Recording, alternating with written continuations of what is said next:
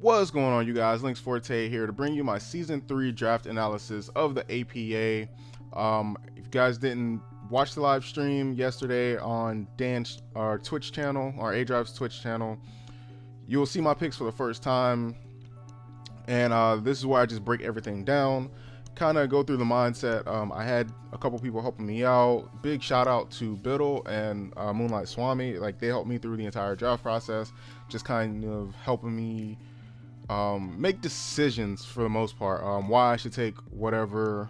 And you know, they didn't just say no to my ideas because I'm not the best drafter. I kind of try to let my battling back me up, and then my drafting can be a lot better. But Beedrills and Swami definitely helped me out with this whole thing. But let me just tell you guys, everyone who is in this APA league, and then all their channels and Twitters will be in the description as well, so you can go check them out, their draft analysis, and then subscribe to their channels for all the battles. So first up, we have GeneralTarheel, coach of the Charlotte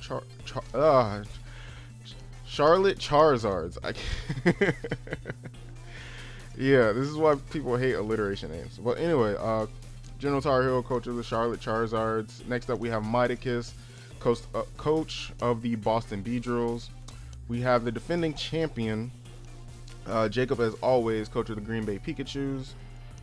KyleAye, coach of the Miami Donphans. There's also Panther, coach of the Carolina Clefables. And then you have aDrive, coach of the St. Louis Rampardos. You have CrimsonCBAD, coach of the Detroit Steel Wings. You have LynxForte Dan, if I'm not mistaken, is what he goes by. On this page, it has Dan K Meme, so I'm not sure what he goes by. But coach of the Chelsea Cloysters. And then there is Jeremiah, coach of the Vegas Golden Bisharps. Mewtwo fan Nate and his New York Noibats. And then there's Curt the Buzzwole and the Adelaide Absols. Sleeping Knight 77, aka Kyle, and coach of the Montreal Toucannadiens. And then you have SilverSmasher, coach of the Floridian Typhlosions. Phantombass, coach of the New York Cosmogs. And last but not least, DeathyiAm, coach of the Seattle Drizzlers. So those are all the teams. This league, if I'm not mistaken, this league is split up into 4 divisions. We play 12 games. We only play everyone in our divisions once, which is a little weird to me as to why it's even split up in divisions, but whatever. Basically, it's going to come down to just having a good record. I think it's top 2 in each division go on to the playoffs. Let me pull up the rules tab. Yeah, I know I'm just talking about like basically the gist of everything, but like I said, if people didn't see the live stream yesterday, or you know, if I'm the first draft analysis video that they're watching, I just want everybody to understand the rules. So yeah, top 2 teams in each division advance to the playoffs. It is what it is. Like, if you have a stacked division, it kind of sucks because you only play each person once. Honestly, if you're gonna do divisions, just make sure everybody plays twice. But a lot of people, especially me, like, hate playing the same person more than once, at least in the regular season. But yeah, whatever. I'm just here to play. I'm here to try and win and have fun in the process. So yeah, we ended up drafting. Like, we finished the draft in like 3 days, but we ended up drafting like a couple weeks ago. And then, you know, like as I've said like 10 times, aDrive had the live stream yesterday, and now we're all set to go. First battles will go up on the 7th. I'll double check about that. I think the battles go up on Sundays. But anyway, I'm gonna break down my team now because I have been talking randomness for 4.5 minutes. So I had the 13th pick, or sorry, the 15th pick overall, so just close to a wheel pick, but not quite a wheel pick. And honestly, I had no idea what it was I wanted to draft. As I'm going through everything, I'm like, I want to try something different, but at the same time, I want to try something good. With the 15th pick, you kind of never know what you're going to get. so you have to make a decision with what's going to be there. And at first I was like, you know, I want to try Landers because I've never tried Landers in a draft, and since that's like the definition of OU, I figured, you know, it would be a fun Pokemon to use in draft. Unfortunately, I think Tarheel grabbed it at like the 12th pick, so a couple picks before it got to me, which kind of left me scrambling. It's like, I have no idea what I want. So that's when I went to Beedrill, and I was like, dude, I have no idea what I want. This is what's been taken. I'm pretty much game for anything, and then we could try and build around that. So he suggested that I go with Victini, and which is a cool Pokemon. Base 100 all the way around. I've never used Victini, like not even in a competitive, like on the ladder or normal Wi-Fi battles, especially not in leagues. So this is going to be a first for me, but I do like that Victini has a good enough move pool to where it can be physical or special, primarily physical, obviously. But I can, if I choose to go like special, I can run like Thunderbolt, Glaciate, Flamethrower, and pivot out with U-Turn. V-Crate is obviously its signature move. Bolt Strike, I think, is the one that it goes, or it's either Bolt Strike or Fusion Bolt. I can't remember which one is the preferred electric physical move, but I actually like Victini. Fire types are a little iffy for me because I'm a person who doesn't like to carry hazard removal, at least going into the battles, because I feel like that limits my move sets, it limits my team building.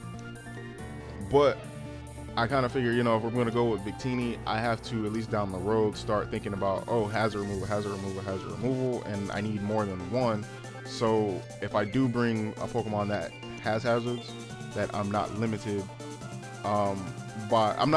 by forcing that one Pokemon to remove hazards, whereas I have maybe 2-3 other options. I don't know, but that was one of my things, or one of my thought processes going in. So next up, I wasn't sure to pair with it. Like basically I had a back-to-back pick. It was only one other person picking after me, and that was Panther. So he had back-to-back picks, and then it was back to me. Again, never used Victini, so I wasn't sure what to pair it with. So again, this was a Beedrill pick, and so he suggested that I go with Mega Venusaur, which is, you know, a really cool Pokemon. I've used it in the past. I didn't finish the league for personal reasons for the major Pokemon league. I had it then, but like I said, personal reasons, I didn't get to finish the league. But Mega Venusaur is a Pokemon that I've gone up against many times. Like a guy I used to know, he doesn't play Pokemon anymore, but this was like his mascot, and he claimed Mega Venusaur was like the greatest Pokemon of all. And I think it's a fun Mega. It can be, it's primarily like a wall, but it can be a fully offensive set, especially offensive set. There is a physical set that I want to try out. I'm not going to mention it here because if I want to make sure I get the chance to use it against one of my opponents. But yeah, it's pretty well-rounded. It gets Sleep Powder, Leech Seed, obvious poison moves, and then with Thick Fat, it can take on the fire types and the ice types decently well, not the best. Like, it's more of a neutral hit than it is like a super effective hit because of Thick Fat. So it's an interesting pairing with Victini. So at this point, you know, I have my ground types covered. I have Victini's ground weaknesses covered. Venusaur's psychic weakness is covered in a sense. And now I have to try and, or Victini's water weakness is covered as well. But now I have to try and pair it up. So it's like, let's go ahead and finish our Fire, Water, Grass core. So with this, we had 3 Pokemon in mind. We had, in order, it was Rotom Wash, Milotic, and then Suicune. Now, I'm not the biggest fan of Suicune, just because it just sits there, does nothing. Like, even when people I've seen who have been very creative competitively, like with their sets and things, they've always run just like toxic stalling set in a sense with Suicune. Some may bring like an AV set once in a while, but it's usually the same set, and I hate that. Like, to me, Suicune is almost like a one-trick. But if the other 2 were taken, then that was going to be the choice. So I think it was a couple picks after I took Mega Venusaur, Rotom Wash was off the board, and then maybe on the comeback in the next round, Suicune was taken. Basically, picks 1 and 2 were taken, and so I started to get nervous that Milotic would get taken as well, because there's not much else, but we were able to come back around and pick up Milotic, another Pokemon I had when I was in a major Pokemon league last season. It's a Pokemon that I actually really love. I don't use it too often in competitive Wi-Fi battles or anything like that, but it's a fun Pokemon that, you know, when I look at it, it's like I have many options. Primarily physically defensive, but I can make it somewhat specially. I can make it very special defensive. If you look at its special defense stat, 125, HP at 95, and I just have to avoid electric and grass types. But we can make things work around that. Pretty decent special attack stat. 100. Has Ice Beam. Ice Beam, Scald, Surf. What else does it get? I don't think it really gets anything to cover up its electric weakness. Actually, because there's not. You can only have the ground weakness. I mean, ignore me right now. But yeah.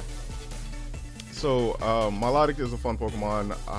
There's a coil set that somebody was showing me, and I'm like, I don't know how well that will work, but it might be interesting to try maybe along that later on down the road or something. But we'll see if it comes to that. Now, for my fourth pick, you know, I finished my Fire, Water, Grass Core. I'm jumbling my words. So yeah, I finished my Fire, Water, Grass Core. So we're just kind of looking at everything and saying, okay, what is it that we need here? And I don't remember what the conversation was. I think it was more of, at this point, I need to kind of get hazard removal. I think that was one of the things that was said, hazard removal, and then maybe priority was maybe another one. So we started looking at our options, and I wasn't really sure about anything. And again, shout out to Biddle, because he recommended Scizor. Now, I've used Scizor in a league in the past, but this was before I, you know, became comfortable with, changing EVs up, doing different move sets, not, you know, being so standard Smogon set in draft league, and getting into different leagues. So now I probably can use Scizor to his fullest potential as far as draft league, because he is really good physically defensive. The only issue is that quad weakness to fire, and I guess you could say we kind of have it patched. I mean, Milotic and Victini take on fire. I don't know, maybe something is there, but the biggest thing was getting a defogger. But, you know, stab, bullet punch, technician, not, you know, still very nice to have as well. So that was just something. I guess it wasn't like a huge need, but it was something like I wanted to make sure I had hazard removal as soon as possible. I didn't want to be stuck with something in the low tier that I probably did not want to use, or that I couldn't do enough with it to, you know, justify it or anything like that. So next up, I still wanted to stick, you know, maybe get another hazard remover, or just, I guess, start a Fairy Dragon Steel Core, and a bunch of different things were coming into play. If I was gonna get a fairy, I wanted to make sure I got a fairy that I wanted. I didn't want to be stuck with a fairy. Now, normally I would love to go for Sylveon, but Sylveon was tier 1, and I'm not picking Sylveon tier 1 no matter how much I love it. Plus, I don't think I was actually able to pick it tier 1. Yeah, because Scizor is my other tier 1. I would have been left with like 40 points. So yes, it wasn't possible for me to take another tier 1, but I wouldn't have gone for it anyway. So I ended up going Floriges, which I really want to use Floriges now, because in Ultra Sun and Ultra Moon, Floriges gets defog, so it gives me another hazard remover, and I don't have to rely on Scizor to be my hazard remover. If I want to bring like a choice band Scizor set, I'm free to do so. If I want to bring SD plus 3 attacks, I'm free to do so. It also gives me a very specially defensive wall. I can take various different hits, so it's like my poison weakness, or my poison kind of weakness is obviously patched up here, or Scizor takes that. It's Steel Weakness, Scizor takes that, Victini takes it, Milotic takes it. And it wasn't really much thought process going into this pick other than I wanted a Fairy, I wanted Forages, and I got Defog for a second Pokemon. Now this next Pokemon, I knew I needed to be faster. Like right here, I was like, I gotta get faster. Right now, my fastest Pokemon is a base 100, all across the board, Victini, and I'm not feeling that at all. So speed was a definite factor in this next pick. And there were some other options. There was a lot of options, but two things. I wanted speed and I wanted a dark type. I wanted to guarantee that I got a dark type. Like there were several dark types I was looking at. And I wasn't 100% sold on this. In fact, I think something that I wanted was taken. Like I think we were going to go a different typing for this pick, but something I wanted was taken. I just can't remember what it was. It might have been like a ground type that I wanted. I don't know. But I definitely needed to be faster because, as you, like I said, I have a base 100, I have a base 85 or 81, I have a base 70. I can't remember what Scizor is. And then the Floridian there and Venusaur base 80. Like I'm not comfortable with the speeds right now, so I didn't want to be in a situation like I was in the P4G. So I ended up drafting Zoroark, and I feel like Zoroark can fit this team pretty well when I have two U-turners and Victini and Scizor. And then you have it gets knockoff, so I can pretend to be Scizor. It gets Flamethrower, so I can pretend to be Special Victini. I think it's a decent pick. I think Scizor gets Brutal Swing, so if, for whatever reason, I think that's the name of the move. It's a new dark type move that came out in 7th gen. So I think Scizor gets it, and I assume Zoroark gets it as well. Whatever. But I felt like it could pair well, or it could match up well in this team, and you know, just provide some mind games. But like I said, speed and dark typing were really the main reason for this pick, and I couldn't get Weavile, which would have been nice but I didn't have the points to do so. So it is what it is. But now I figured, you know, it was time. Oh, I know what it was. I wanted my dragon typing, and I think it was KyleAye drafted Haxorus. Somebody drafted Haxorus, and I DM'd them, told them I wanted that, but whatever. But I wanted to go ahead and finish up my Fairy Dragon Steel Core. I needed something with Stealth Rocks, and Como-O was either tier 1 or tier 2, so I couldn't go for that, obviously. But I needed something with Stealth Rocks, and I was actually looking at this because I think this will be a cool Pokemon to use this in general. Like I've never used it because I don't dip into the lower tiers on Wi-Fi battles or Showdown. But I think this would be a cool Pokemon to use. So I picked up, and Biddle agreed that this is what we should get. So we picked up Druddigon. So with Druddigon, I get a decent physical wall. Like if I throw you know how Garchomp sometimes runs like defensive, rough skin, rocky helmet. I can kind of do the same here. I just don't have the speed. I don't have the same kind of attack power, but I do have pretty decent stuff. Like I said, I get rocks here. I get Mold Breaker, which is a really good ability to have in Draft League, just because there's some Pokemon that like to be sturdy and they are annoying. But other abilities get nullified as well. Yeah, Druddigon I think is a Pokemon that I may be able to have some fun with this season. We'll see how that all works out. So with 4 picks left, I have my Fire, Water, Grass, Fairy Dragon, Steel Cores.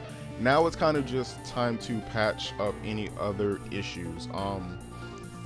As of now, all my Pokemon are on the ground and susceptible to like toxic spikes, or well, except Scizor, and Venusaur clears it up. But I'm very hazard weak when it comes to like rocks and spikes, sort of toxic spikes. So we talked about it before about getting a flying type or just any Pokemon off the ground, which Rotom Wash would have been a great Pokemon for, which is the #1 reason why we wanted that water type. But I knew we needed the flying typing, and I still wanted to be faster. I don't like having a base 100 and a base 105 as my 2 fastest Pokemon. Honestly, I wanted Crobat for this pick, and it ended up being taken in this exact round. So I'm looking for more flying types to help out. And this one, you know, I don't dive into tiers anymore because it's just, I guess, like, that type of battling is boring to me. Like, somebody asked me the other day, when was the last time I had like a standard Wi-Fi battle? And it was like, I don't know, man. It's been months, like maybe before the P4G started. But ended up going with Tornadus here. Like I said, off the ground, it gets defogged this gen, so now I have a 3rd defogger. And it's Prankster, so I can taunt, I can do some weather things like hurricane or rain hurricanes shenanigans. So I have some options here. You know, it allows me to team build very differently. And I think Tornadus will fit very well on this team. Another U-turner, so another Pokemon that fits right there with Zoroark. As long as like no hazards are on the field, like spikes aren't on the field or something, I can disguise that. I can just disguise Zoroark as Tornadus here. So 3 picks left, and I wanted a ground type. There was only, I think, one that I definitely wanted, and that was Beedrill actually talked me into this one because I thought it was kind of cool.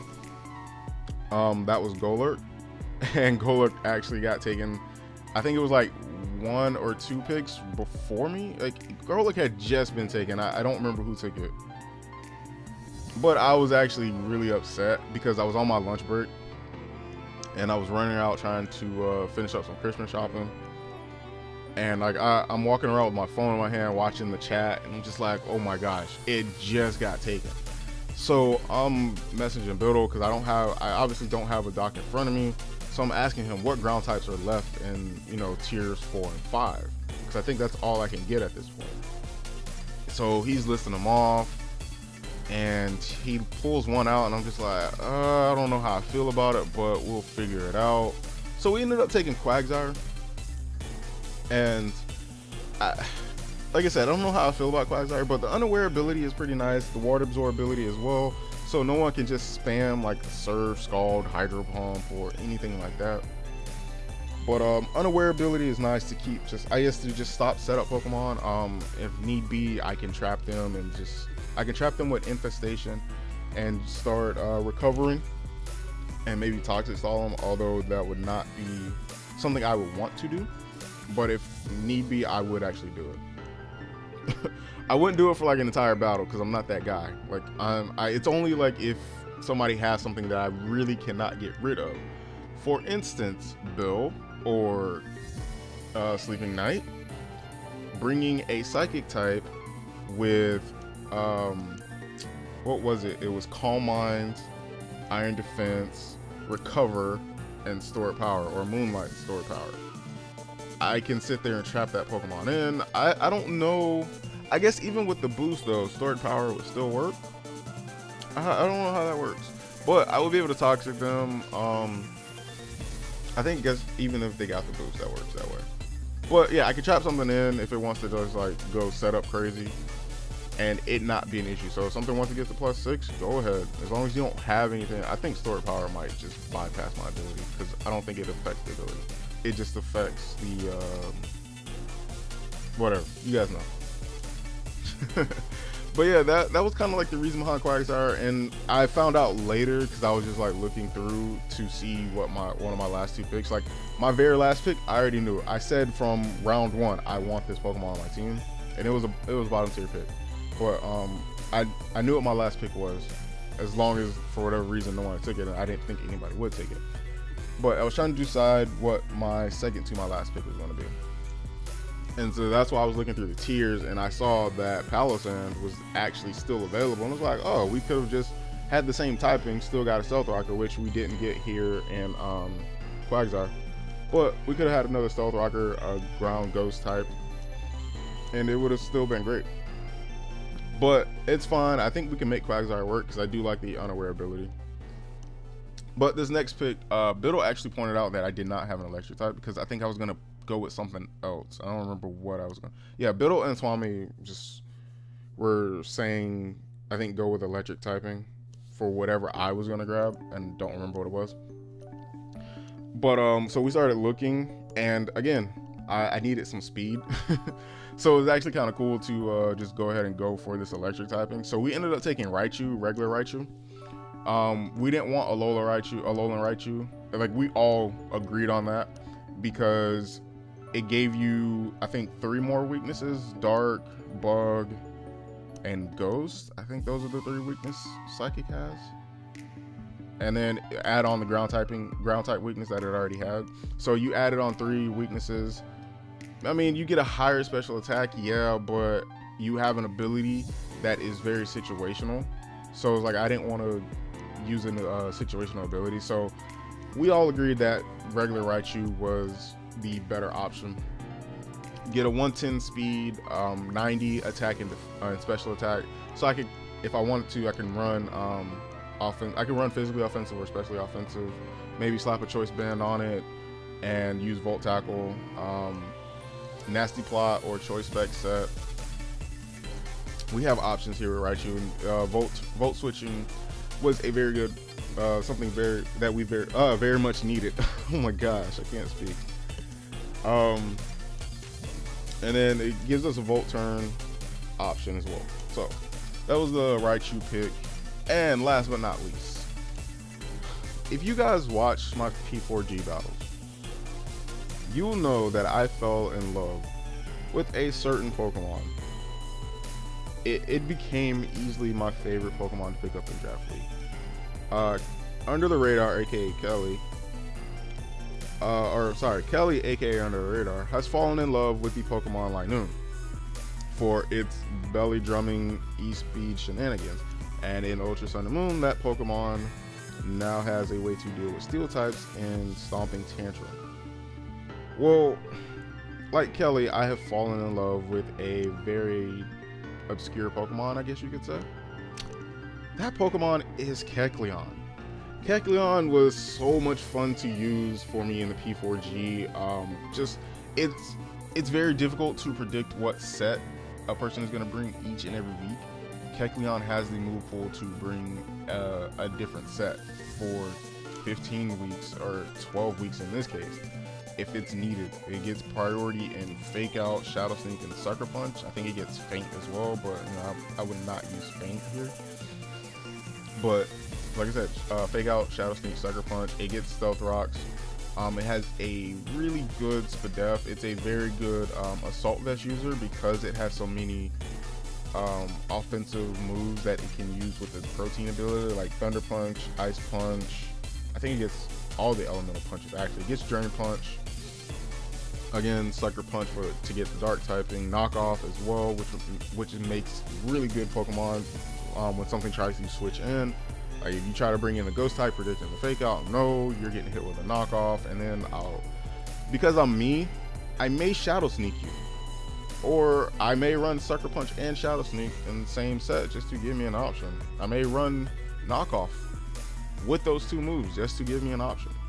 So I like Kecleon, and then because of what its Spadef is, I can stick a whole lot of EVs into its defense and its HP and have something ridiculously fast. Like, I'm already preparing for my first week's battle. Like, I'm preparing for like my first 2 or 3 weeks, and I'm looking at what hits Kecleon can take from certain Pokemon, and it's just fun to like play around with the EVs and say, hey, or even with the movesets, and it's just so hard to predict. And it's just fun for me. I love Kecleon in Draft League, man. Now, I will not go back to like Wi-Fi battles or regular Wi-Fi battles or like laddering and use Kecleon because it's not my thing. Like I just play strictly OU usually, or I do random battles honestly because I don't like team building anymore or team building for that kind of battle. But anyway, man, though that is my team. That is the season 3 South Florida Bulus. I'm ready, man. I'm ready to have fun. I'm ready to win. I'm ready to get a championship. That is it for me. Like I said, I think the first battle goes up on the 7th. I think it's a Sunday. I think all battles are going up on the 7th. Anyway, that's it for me. Thank you guys so much for watching. Make sure you go check out all the other coaches. Their draft analysis should be going up at some point. Go subscribe to everyone. And with that being said, I'm out of here. This is LynxForte. Peace.